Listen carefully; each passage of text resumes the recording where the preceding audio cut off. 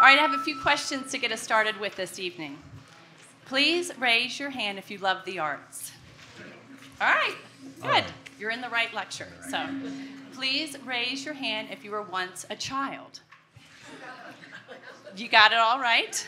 You're still a child. Please raise your hand if you consider yourself an artist. Pablo Picasso said every child is an artist. The problem is how to remain one once we grow up.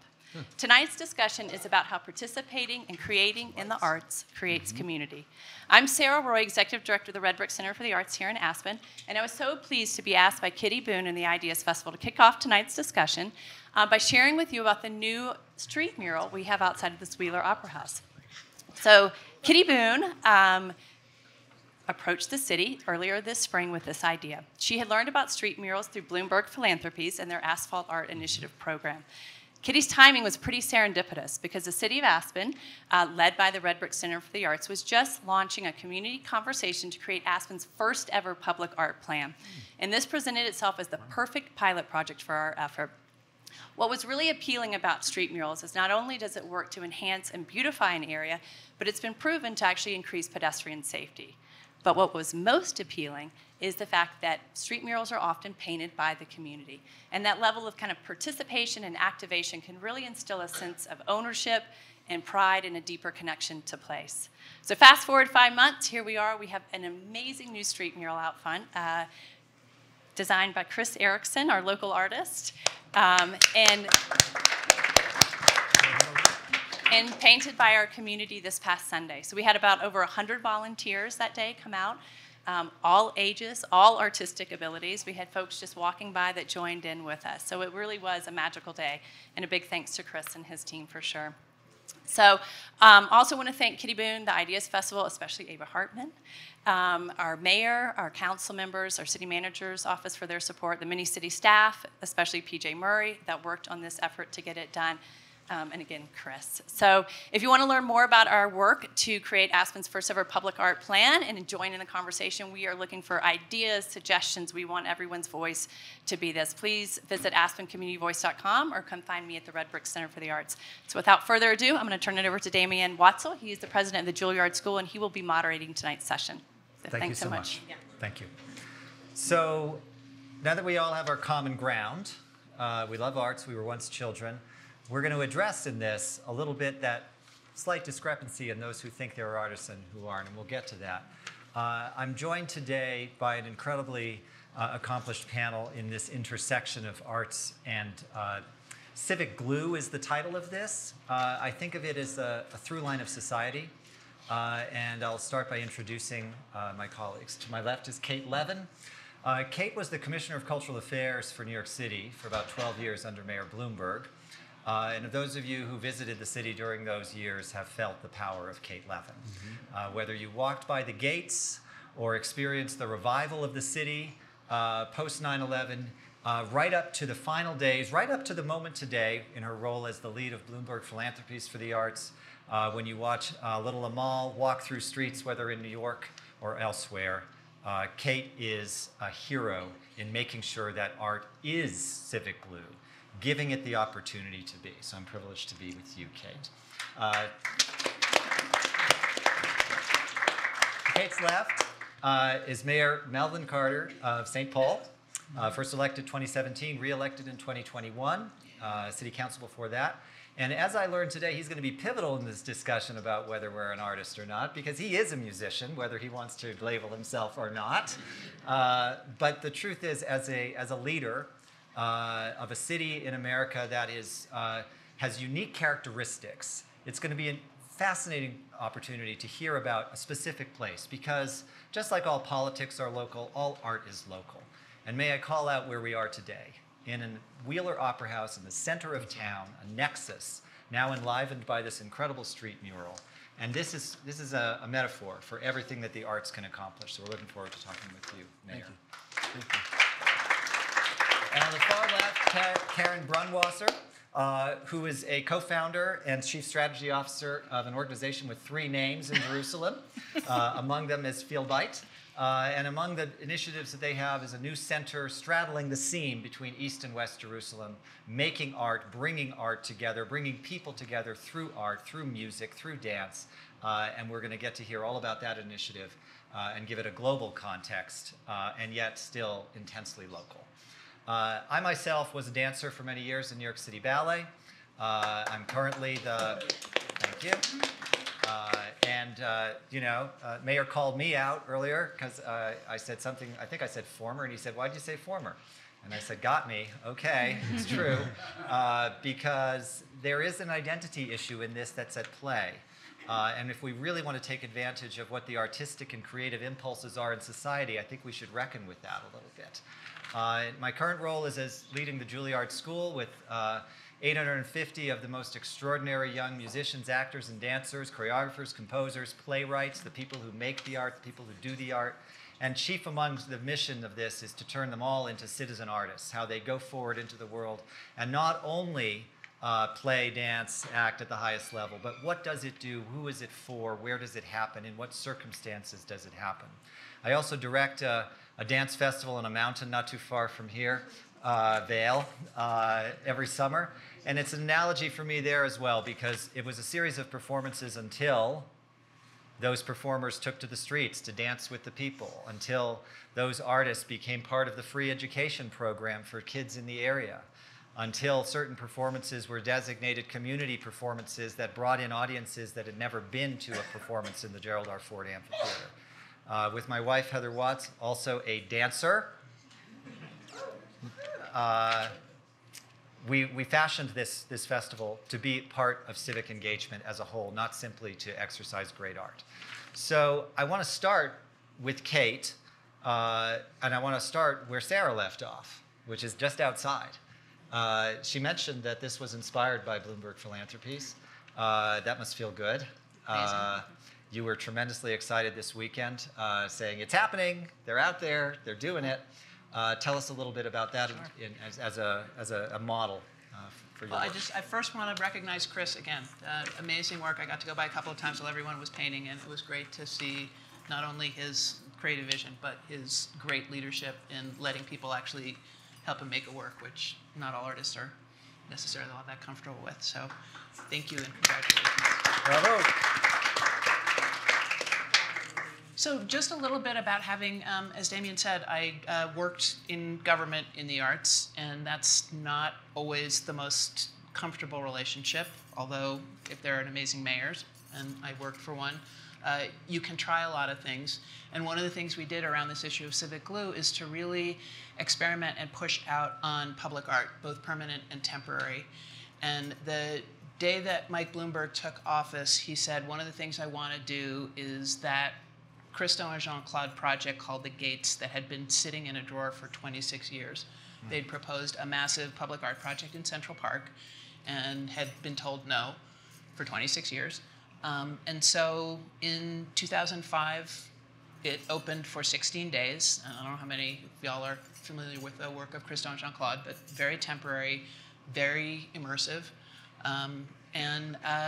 It was the first time after 9/11 that the city of New York was in every form of public media for something that wasn't about death, wasn't about money, wasn't about politics, but was something about something sort of whimsical and wonderful and creative, and that everybody could have an opinion about, and everybody was right. And it just sort of reset New York. Fortunately, it's hard to go back and recapture how fragile the city was after 9/11. But it was, that was sort of a watershed moment for lots of reasons. Fast forward, we started working, and I have a terrific still colleague, because we still work together, Jeanette Sadiq Khan, who is very interested from the point of view of transportation in public art as well. So starting to pedestrianize parts of the city, and starting to use temporary murals on the roads and figure out what paint services that means, and if it's temporary, it's okay if it wears off, etc. So one of the things that we decided to do at the foundation was try and codify that a little bit. We came up with the name Asphalt Art as a way of making clear this wasn't a big fancy taste kind of issue. Every city has remarkable artists. This shouldn't be about getting all stuck on a jury necessarily. And there are a lot of regulations when you try and make something permanent. So we've called it asphalt art. So far, we have funded 64 projects. About 2/3 of them are in the United States, 1/3 of them are in Europe. We're in the middle of a funding round to hopefully do more projects, spreading it to Canada and to Mexico. And just, Paul, if you could go to the next slide, just a couple of before and after examples, because I think part of what we have found is so strong about this is that it's one of the opportunities where you can actually quantify the results of an art project in a way that means a lot to people. Safety is an extraordinary concern. So if you could go to the next slide, Paul. This is a particularly interesting one in a way because this wasn't an intersection. This was a capped-off train trench in Reno, Nevada that was a very large, it's hard to get the scale of how big this is, but it was just sort of a complete dead spot in the middle of the city. And it now has become the go-to place for public festivals, for yoga classes, et cetera. And one more. This is Saginaw, Michigan. This was actually sewing together two parts of a city that were both economically and racially very divided. And so one of the things we're happiest about is the stat about business owners finding that this had increased pedestrian traffic and helped their businesses. So one of the final things I'll say is that key to doing this was actually doing a traffic safety study, because in the United States there are a lot of politics about what color paint you can put on a roadway, given that a lot of traffic engineering is about making cars go faster and not necessarily looking out for pedestrian safety, which is why one of the things we're seeing in US cities is a real uptick in car accidents. And so being able to prove that in fact these kinds of treatments reduce crashes by 50%, reduce crashes with injuries by 37%. There are a bunch of other statistics relating to this, but what's great is that that has inspired a number of municipalities that we haven't yet had the privilege of giving financial support to do these kind of projects. So it was an incredible honor when Kitty and the city of Aspen decided to take this on, and look forward to seeing how this works out for y'all. Wonderful. It makes me think a little bit about the covert quality of that. Do you experience that when you walked in and you saw that? Did you think, oh, this is going to make it safer? Perhaps not, probably not. You'll know that now. But actually, it's intrinsic to the enterprise that it has other qualities beyond simply what it appears to be. And I think that's overall in the arts. I think that's what we hope for. One of the panels yesterday we were talking about with Oscar Eustace and James Imes and Ayanna Thompson talked about the purpose of a play is to build an audience. And they didn't mean ticket sales. They meant actually to build an audience, people to experience something together. That itself is a covert thing. You think you're going to a play, you're actually going to be a part of a community, to be a part of something. And that is glue. That is something else. Mayor, turning to you, how does this intersect with you? And I know we talked a little bit about some past experiences that inspired you. And I know there's some tactical maneuvers as well that you take where the arts are extremely important. Yeah, certainly. It impacts us incredibly. I was sort of raised in the arts. I was sharing earlier, I grew up into like a very musical family. Music is how our family sort of combines and does holidays and things like that. My parents met in a band together, and we got lots of. My grandfather was a pretty prolific jazz trumpet player who played with. You name a jazz trumpet player of that era, and he played with them. And so, like, none of me or my cousins, like, we all play at instruments and at music, but none of us, like, really consider ourselves musicians because we're on the bench in the family band. And it's hard to build, it's hard to build a little bit of confidence when you can't get off the bench in the family band. But that is to say, I grew up in arts traditions. I grew up in a city that's home to Penumbra Theater. which is one of the oldest black theater companies, home of home theater company of August Wilson, if you know the playwright August Wilson, and many, many other incredible talents. I grew up in a city that, I'd go to church on Sunday and, hear the sound, like members of the Sounds of Blackness singing in the church choir on Sunday. Messed me up. I went to Florida for college, and I'm sitting in the, church trying to listen. And I'm like, there's nobody Grammy nominated in here at all. But I just grew up in this space that really, really valued the arts. And so my favorite piece of art in the city actually sits on my wall as you walk into the mayor's office. And it's a mosaic art that says a city that works for all. And it's a piece that during my first campaign, one of our local mosaic artists designed.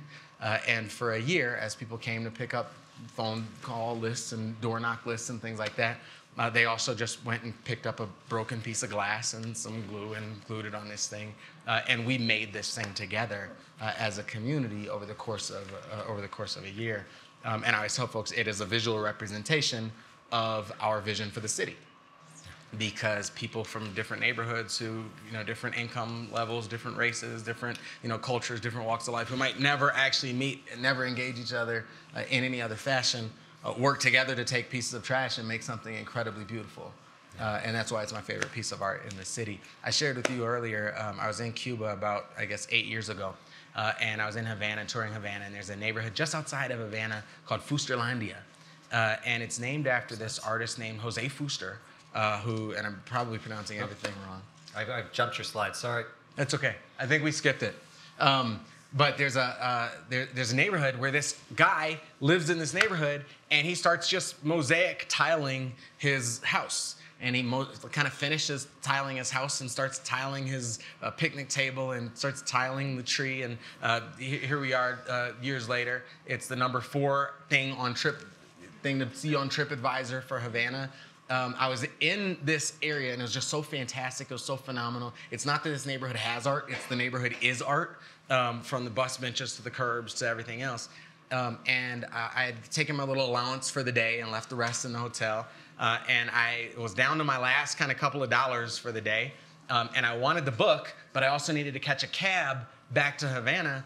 And long story short, I don't know if this makes you think more highly or less highly of me. I bought the book and hitchhiked back to Havana. More. And more? I'm in the right room then.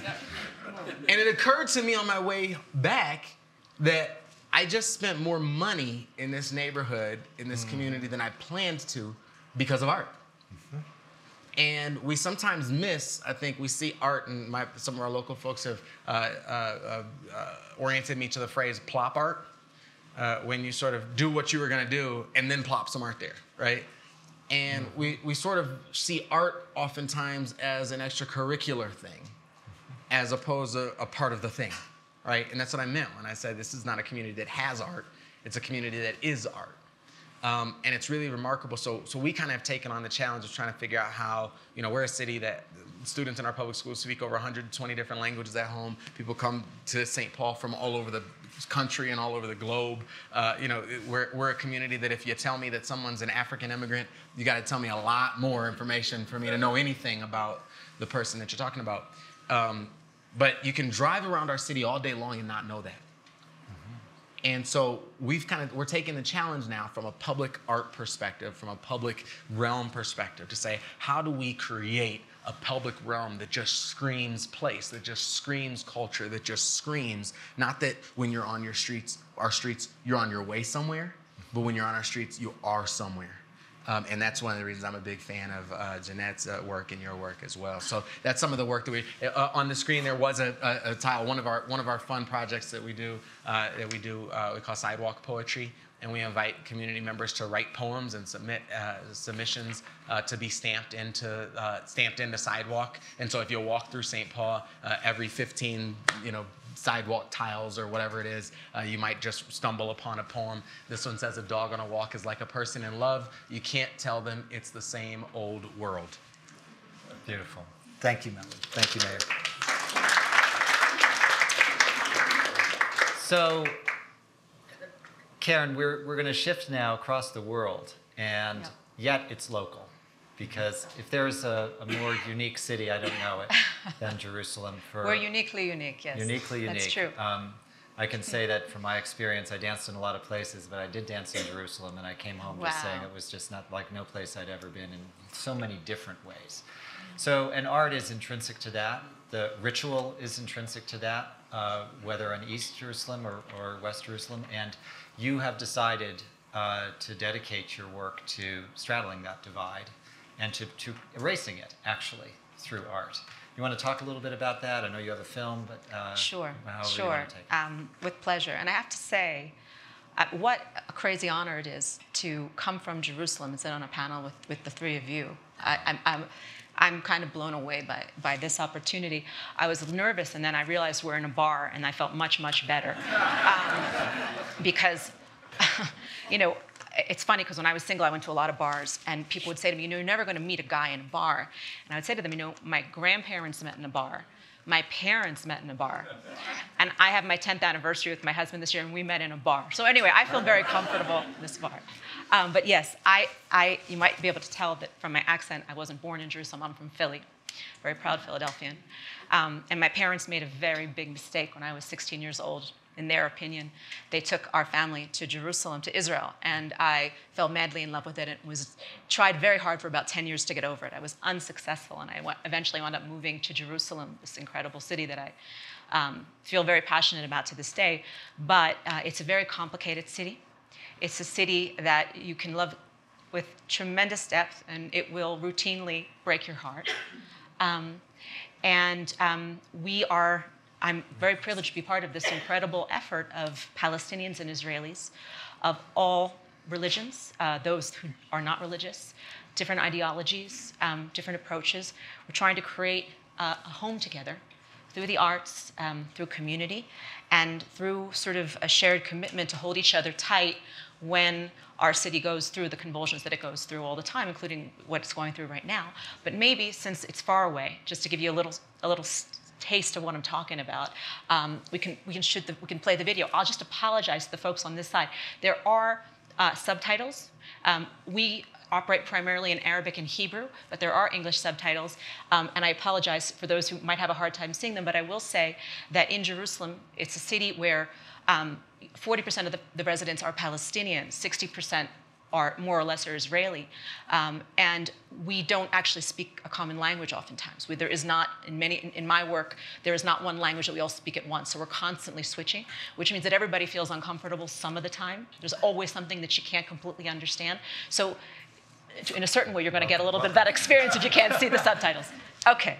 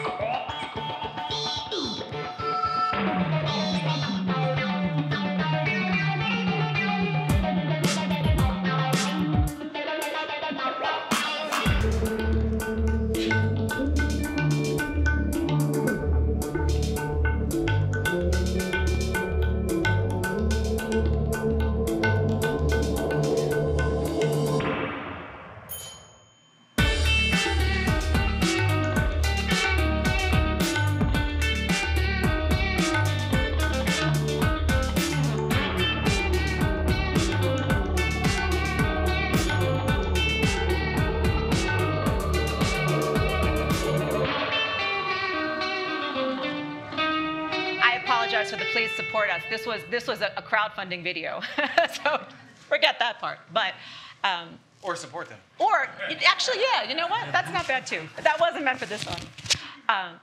So that's FeelBeit, and it's this crazy dream that we're trying to realize day by day. We started 12 years ago as an arts organization, a professional arts organization that brought on board some of the really leading people in the country in arts, multidisciplinary arts. And what we started doing was creating wild productions all over the city of Jerusalem that were meant to sort of start healing a city that was coming out of a very rough period of violence called the Second Intifada, humanizing across divides and that sort of a thing. And we, over time, really understood just how powerful these arts were as a way of allowing people who really live completely parallel lives in the same city and lives in conflict to see the person on the other side of the threat.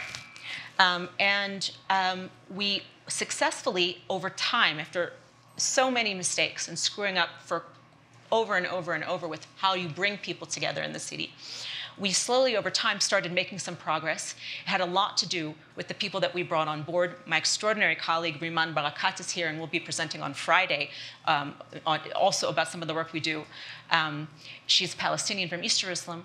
And we figured, and we started building this shared community. Here she is, on cue. Amazing.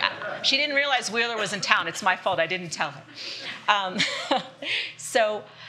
And then we started creating arts events where people started interacting and engaging, Israelis, Palestinians, and all different kinds of other folks. And Riman said, we can't just do this in a festival format. We can't just have events. We have to do this every day. And that's when the idea for this culture house that's exactly on the seam line between East and West Jerusalem came from.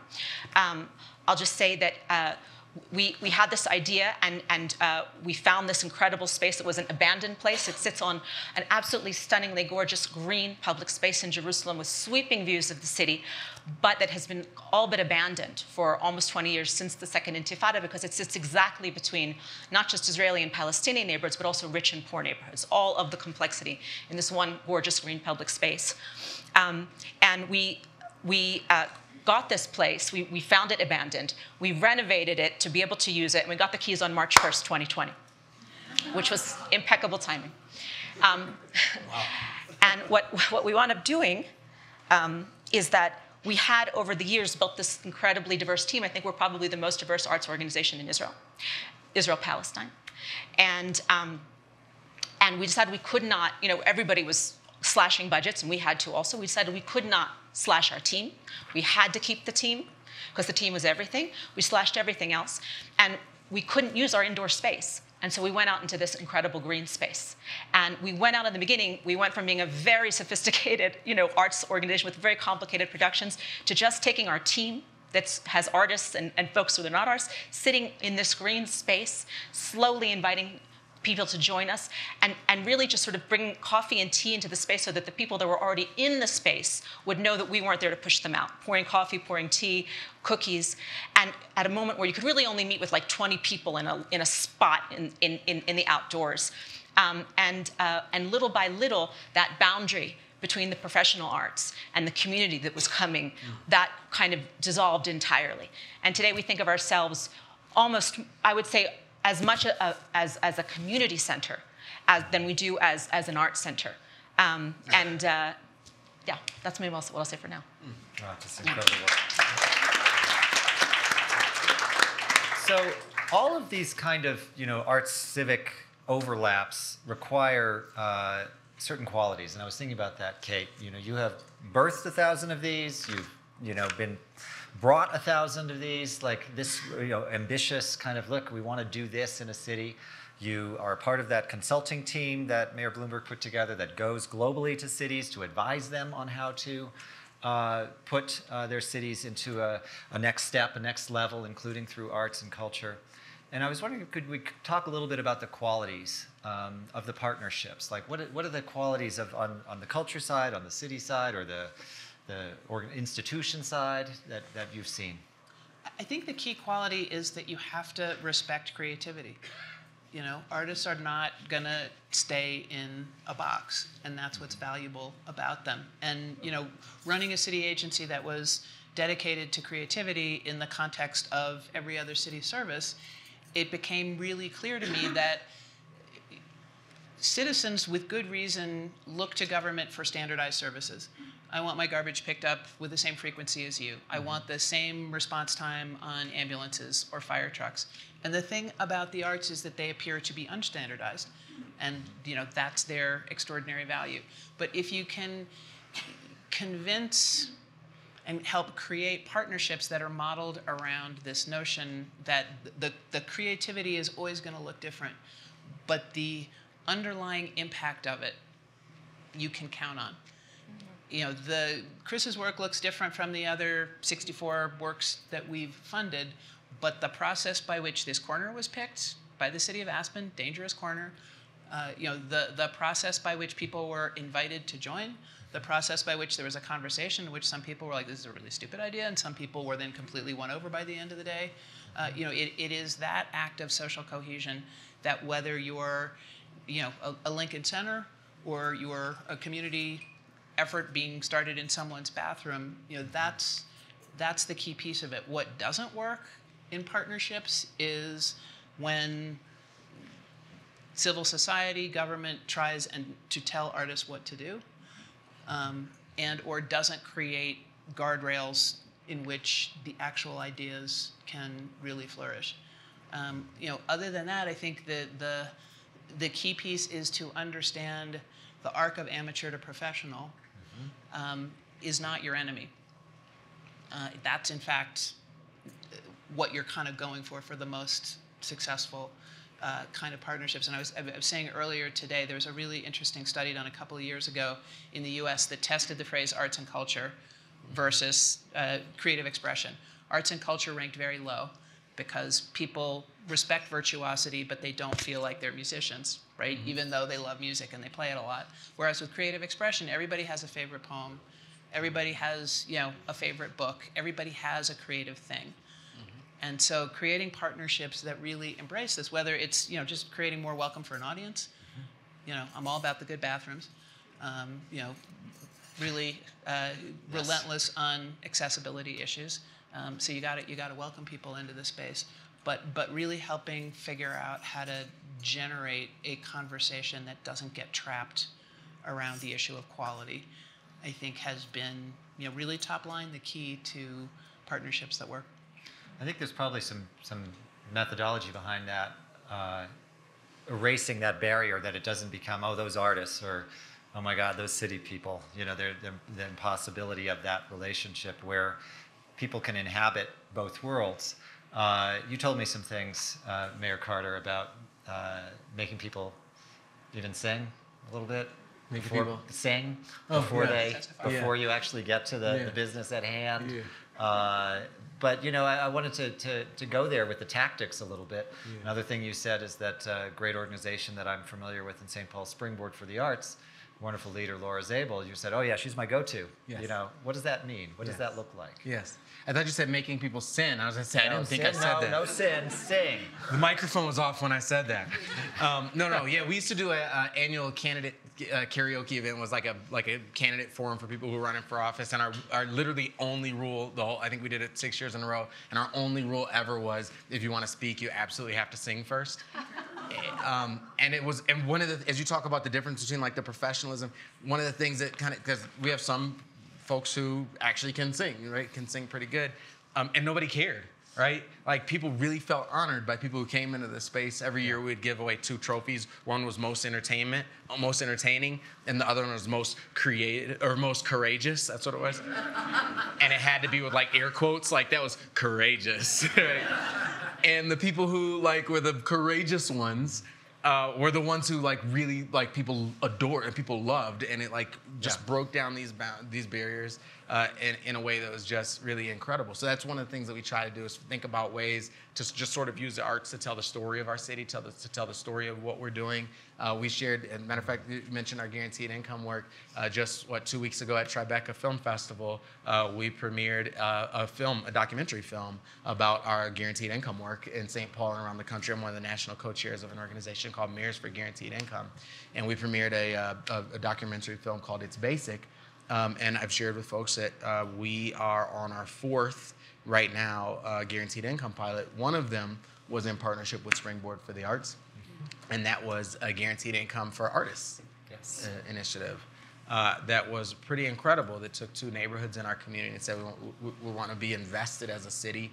We want to be invested as a community in telling the stories of our community, making sure that we kind of move those forward. I have a story. I have a long time ago kind of a background in storytelling from the West African perspective of the word is a griot. And so we wanted to say, like, how do we use every medium we can to tell those stories, and while frankly making sure that artists could survive the pandemic. And you say you got the keys on March 1st. March 1st. I got a daughter on March 3rd, 2020. Oh my so God. I know what it feels like. Wow.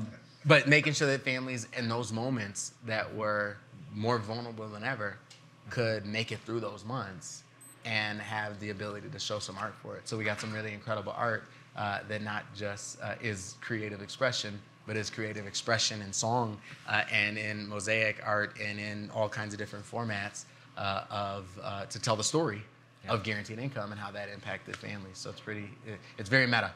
Very. I love this conversation for so many reasons, but among them is that idea of participation being the essential risk activity. It's like, are you going to sing? Because if you don't sing, you're not going to get the reward of actually getting to speak. Yes. You are not going to have that sense of joy. And thinking about some of the sessions over the last days here at Ideas, there was this Catherine Price, talking about the influence of delight. You know, you see something that it delights you, say it, and experience it. We all been there. You stand on the side of the dance floor. Are you going to actually participate? And you know that it's going to be better. It's going to take you there. You know it's better. And yet there's a risk to it. There's potential embarrassment. There's something else involved in your life, and you think, I just can't be bothered. But it actually is. It is something that takes you somewhere else. And hearkening back to a moment I had here at Aspen a couple of years ago, I taught a little dance. We talked about that yesterday. Beginning of a Balanchine Ballet serenade, and the whole audience did it. And it was Aspen Ideas Festival, so it was not just any audience. And Stephen Breyer was there, Justice Breyer, and in this time of Supreme Court decisions, he came over to my wife Heather and I after, and he said, I've been struggling with what this was. And he said, you know what? I realized for the first time in my life, I was the art. I was the art. And I thought about that listening to you. It's like there's something profound about that, taking a risk to do it. But that leads me back to you, Karen, and where risk has a whole other meaning in terms of the stakes in Jerusalem, for lots of different reasons. And we all know a promotional film brings all the good. Yeah. How do you navigate that? How have you navigated that? Earlier you talked about 1,000 mistakes, just to get to that place of trust and bringing people to that moment where it doesn't feel like. Yeah. Yeah. Well, Kate, you mentioned 9/11, and I think oftentimes, there are crises that are these moments that are incredibly difficult, and then you can also find you grow out of them. We had in 2014, there was in the summer of 2014, there was a very horrible war between Israel and Gaza. And it actually started right around Jerusalem. It was triggered by something that happened in Jerusalem. Right outside of Jerusalem, there were 3 Jewish teenagers who were kidnapped by Palestinians. No one knew where they were for 3 weeks. And the whole the country was sort of waiting with bated breath to figure out where these 3 boys were. When their bodies were discovered, dead, I live in downtown Jerusalem, and sort of all hell broke loose on the streets of Jerusalem. And Jewish extremists sort of poured out into downtown Jerusalem looking for revenge, looking for Palestinians to beat up. That night, 3 Jews kidnapped a Palestinian teenager and killed him in the Jerusalem forest. And it was a crazy moment because we were actually 2 days before the opening of our festival when all of this happened. And we had created this crazy idea, which was we took 2 chefs, one who was this very, very big emerging Israeli chef from West Jerusalem, and one who was his counterpart, the same on the Palestinian side. And we asked them to envision the New Jerusalem kitchen, okay? And they spent a year researching what we eat in Jerusalem and why, the agriculture, the Ottoman influence, the different cultures. And they were going to put this out for audiences exactly in a spot on Mount Zion, exactly between their two houses. And this was a flagship project, and we had worked very, very hard to ensure that there would be a diverse audience, Israeli and Palestinian. And we hit a bump around something kind of that happens in Jerusalem around the issue of kashrut, which is kosher, Jewish, what religious Jews can eat. Because these two chefs, we told them to be artists. They imagined the most crazy thing that they could have ever imagined. Neither of them cooks kosher, right? But we had said to them, listen, you got to be kosher because this city has a hell of a lot of people that need kosher. And they said, sure, sure, sure. We were already out in the press, and they came to say, listen, really sorry, just can't do it. Sorry. And I was like, and there was actually a sort of a division in our team between artistic freedom, this value, versus inclusion of a huge percentage of the population. And I and our artistic director were on opposite ends of this argument. And you can imagine where he was, because he's the artistic director. And immediately after the murder of Muhammad Abu Khdir, the Palestinian teenager, there was a demonstration of Jews saying "not in our name" in downtown Jerusalem. And the artistic director and I, we went to this demonstration, and there were hundreds of people there, and it was very emotional. This teenager was burned alive, and it was a very I don't even know how to describe that moment. But we went to this demonstration. When we walked out, our artistic director turned to me and he said, "It has to be kosher." And I said, "Why?" I knew why, but he lives in Tel Aviv, which is a phenomenal city, a much more homogeneous city than Jerusalem. And when he goes to demonstration, he goes to this place called Rabin Square, named after our murdered prime minister, and Tel Aviv is the capital of secular Israel. And the demonstrations are on Saturday nights, which if you're a secular Jew, you might not realize that Saturday nights is not exactly a good time for a religious Jew. You might not notice that. So when he goes to demonstrations, he doesn't see any kippot. And so he thought that they didn't care. Right? And also that falls out with like left and right in Israel. Religious tend to be more right, secular more left. And in Jerusalem, a city that is always teaching you lessons, full of religious people, the place was full of religious Jews. They were the speakers. They were the ones that led it from a Jewish place. And this incredibly wonderful person, artistic director, who was a very enlightened person, suddenly this blind spot was illuminated for him. And we realized we had a blind spot in our organization. We started going around Jerusalem and realizing that there's these religious people who we sort of, some of their friends or their audience, and we realized we don't understand something. And we went to a place called the Hartman Institute, and we sat with religious Jews who are completely our kindred spirits, and he cried all day long. And our CEO, Nomi Fortis, who was the CEO of Batsheva, cried all day long. And that moment, we realized we had to bring this experience to our audiences. And it's the stories of the people. We realized that smack in the face that Jerusalem gives you, we have to turn into art. And we did. I can talk more of that in another session, but we have gone since then through several wars. I think there's been 6 family members, 4 killed almost equally on each side in the time that we've been working together from people on our team. For us, it's existential. This is not nice to have. This is our way to stay in this place that we love and envision a better future for it. So we spoke of building an audience. And when we think about it in the context of what you just shared, and we think about it in terms of the recovery of a city like New York, we think about your the joy that you bring to the way you describe what you're doing in St. Paul. In the course of hard work, that joy is there, that you walk down the sidewalk and you are providing something that is actually creating in that moment a story about where you are. And I think that storytelling is key in that. Just the word. Just say the word, storytelling. That's arts and culture. From time immemorial right to this moment, to the story of We walked by on the weekend and they were painting out their white. They painted it white. We didn't know why they were painting it white. We had no idea what was going on. But we thought, this is interesting, what's happening here? And then we learned. And that's a story. That's a story that'll live, and it'll have an impact, and it'll have a covert impact. Safety will be better. There will be other things, but there will be delight in all of this. So we're going to turn to some audience questions in that moment of participation and storytelling before we close with some final words from each of our panelists. So we have a microphone. If you'd like to ask a question, question would be good. But please, we'll start here. Hi, my name is Morgan.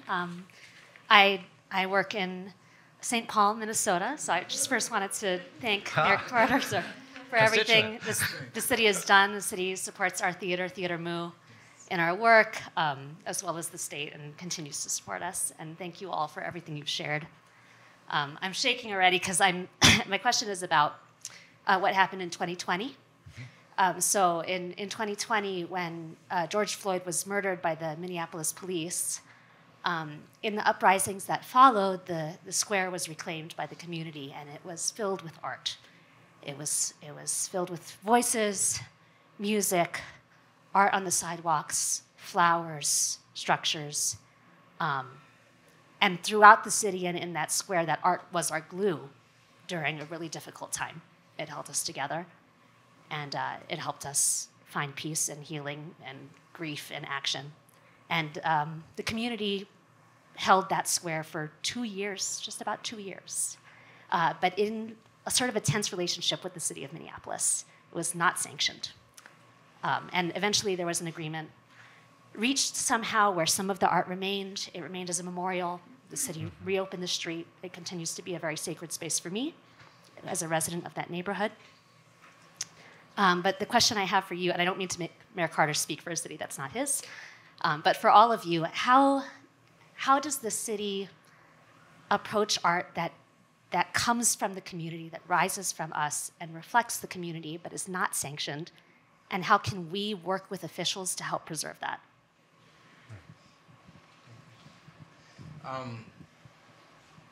The murder of George Floyd was something that we experienced very closely. And far more intimately than anybody ever wanted to. And it was I don't know, I think I probably still have some reflecting to do on all of those moments, because those were definitely the hardest moments I've ever had in my career. In some of those moments where I guess you have to say something, but there's nothing that can be said. It's a really heavy question, particularly with the preamble that you gave it, which is important. I of course spent a not insignificant amount of time in those spaces, and being born and raised in the Twin Cities, being born and raised in St. Paul, many of those folks who were at the forefront of the activism end up being people I grew up with, people I've known all my life, people. Who we know each other very, very well. And in truth, and as the person who is charged with being the administrator of city laws, and thank you, I of course cannot speak for Minneapolis or any other city. I tell folks all the time, I look forward to the day when I have time to just ponder the activities of other cities. But it's this really strange kind of space. I was having this kind of a non sequitur. My daughters and I were walking through a park one day, and there was a sign that said no skateboarding right above where the kids were all skateboarding. And my daughter kind of said, "Oh, those are bad kids," when she was younger. And I was like, "Are they? Why?" And she was like, "Because the rule says no skateboarding," right? And I was like, well, and we end up having this intriguing conversation about rules and what they mean. And not that I'm saying don't skateboard in places. No, definitely. When I first was on the city council years ago, we had an incident at one of our parks where we had some gang graffiti spray painted at the park, and sooner or later somebody came around and crossed that graffiti out and did some other gang graffiti, and somebody else came across and scratched that out and did the other, and eventually someone got shot. And I was pretty livid, as it turns out. Our police department knew it was there and was investigating, and et cetera. But our Parks and Rec department, who are the ones who come and paint over it, never got the memo, and it just became this space. And we ended up in this conversation about kind of like how do we do better where this is concerned. And it was intriguing because we ended up sucking in kind of like artistic graffiti and gang graffiti into the same category. And I ended up saying, hey, can we just say there's two kinds of graffiti? There's the kind that might get somebody shot, and there's the kind that's not going to get somebody shot. And when the cops say this kind might get somebody shot, let's just paint over it, and like we'll figure out what all the rules are after the fact. But it was really intriguing to me that recently we didn't really have a functional definition, a functional distinction to honor the type of like grassroots community. This just comes from community and sprouts up type of art that is the lifeblood of so many communities. That is so important to community. And we didn't necessarily. Well, I'll say this: our distinction between constructive art and destructive art was sort of whether you have a city permit or not, right? Which seems to be somewhat of an arbitrary, and I have to be careful because I'm on camera and do get city permits. That's very important. But we want to be a space where people can create. And we talk all the time about co-governance and co-creation. And I told you I was raised by jazz. And the incredible thing about jazz is 7 people can be on a stage creating something purely unique, purely like in the moment, and they're all creating at the same time, and it's better for it, right? Yeah. So as we talk about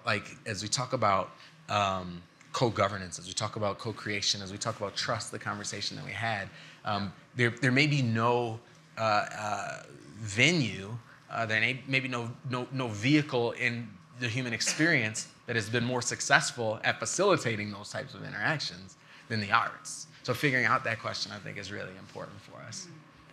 Thank you. One more over here. Oh, I'd like to ask Mayor Carter if there's any place where we could see a photo of that artwork that you love, that you helped create behind your desk. And then also, Karen, I'd love to ask where we could see the square between the two conflicting worlds, or see the process before and after, or something like that. Is there any place we can visually see that? Oh, where you created your center. Oh, the before and after. Yes, maybe she'll give you the website after. It'd be great. Yeah, I can find it for you. Probably. We don't have. I don't figure that out. We should have it. Yeah, we should have it. We should have it. It was supposed to be, short, but we should have it. You're right. We're at time, but I want to thank everybody. But I want to finish with a closing thought, maybe from everybody, around the making of space, which I think was intrinsic to your question and the mayor's response. That idea of the choice of whether you make space or not, which is not entirely clear sometimes, and sometimes might even feel arbitrary. It's a judgment call, but it is, to think about what you said, Kate. Siding on the side of the creative to a degree, to say this, we know that this can benefit, this has benefit, and we will find a way. I also wanted to do a quick tip of the hat. I was going to be with you enjoying this conversation, but I'm replacing Shanta Thak, who is the artistic director for Lincoln Center Incorporate, which is the space, if you've been to New York and been to Lincoln Center, that houses Juilliard, Metropolitan Opera, New York City Ballet, Film Society, 11 constituents. And it is itself a place, a space for constituents to make art, but it's also a place to gather. And one of the things that she's done there in the last 2 years has been creating those spaces. They did a wedding, a mock wedding, for 500 couples coming out of the pandemic, to come with music and art and non-denominational, to gather people who had gotten married during the pandemic in unusual circumstances. They have a giant disco ball, the biggest one in the world, to draw people to, you come out of the opera and there's a disco ball there. It goes silent around 10. And it's just that willingness to make a space for things to happen is key. So maybe we could think about this, because everybody comes from somewhere. I know many are local here, but many are also coming from other places. Some thoughts around the building and making of space. I would just say the key is the process. If the city of Aspen had just painted the street white and done whatever they'd done and hadn't created any kind of consultation, hadn't let people come participate, that would feel differently. Yeah, they just did it. Yeah. You know, and part of what Shanta's amazing at is creating a conversation. And at Lincoln Center, you know, she's been unusually successful at getting constituents buy-in. You know, back in my day, I'd get called that someone was parking in someone else's slot. Like, do you want to come tow their car? Like, get along, figure it out. But so, you know, I would say it's honoring a creative idea, making it safe, because public safety is kind of the key, right? In how you take up space and how you allow the organic expression of citizens to shape a city, which it absolutely has to. Otherwise, you know, it becomes a dead place. With a process that is, you know, sufficiently consultative. You can't go on forever, but you really do need to figure that out. And I think art and culture is uniquely suited to that. And you know, there are lots of ways of creating that conversation, but that's the process muscle that someone like, you know, Karen's an Olympic athlete at. And that's the kind of practice that, again, in the past has been sometimes condescended to by elite art. You know, it should be the lone genius that gets to do it. And I think if we can all sort of tilt more towards that notion of the arc of amateur to professional with more respect, I think it will be easier to appreciate and value how extraordinarily powerful art and culture is as a form of civic glue. Right, totally. Let me interject there, one little comparable for you. Many of you who've been coming to Aspen Ideas for years may remember the incredible Memphis Juke dancer Lil Buck, who's like an international phenomenal dancer. Lil Buck comes out of a street dance tradition out of Memphis, just like you have you know, footworking in, you know, Chicago, and you got the JIT in Detroit, and go on. Every city has it. And Lil Buck was in New York, and he was filming a little incredible film. If you Google Lil Buck Lincoln Center, you can see it. And they were on the new renovated Lincoln Center. And they were no permit. And it goes on for about 3 minutes, and it finishes when the guards come over and say, "Hey man, I'm sorry, you can't dance here." And it was just fantastic thing, actually. And it pointed out kind of the you know, the divine comedy of it all. But it also was instructive, and he wouldn't get stopped today. He wouldn't, actually. Mayor, you want to opine on making space? I mean, you've said a lot already, but or anything else you want to add to this conversation? I just challenge us to listen. We talked earlier about listening, and you talked about building an audience, right? And then I think that invokes our willingness to be an audience. We know when we come into this space that there's a stage and there's a microphone and there's chairs and there's lights that remind me of high school theater. I have maybe monologues later, not at all. Okay. But if everybody's an artist, that means we're literally surrounded by art all day, every day. And it's somewhat arbitrary to think that there has to be a stage in order for art to be happening. And it's incredible. It's intriguing to me to think that we can identify the people who we think we have no common ground with, or people we think, you know, we disagree with on everything, and challenge ourselves to see the art in them, and not only see the art in them, but be a willing audience for them. That doesn't mean you have to agree with everything that they say, but to the extent that we challenge ourselves to see the art in someone and be willing to listen and let it impact us, let it touch us.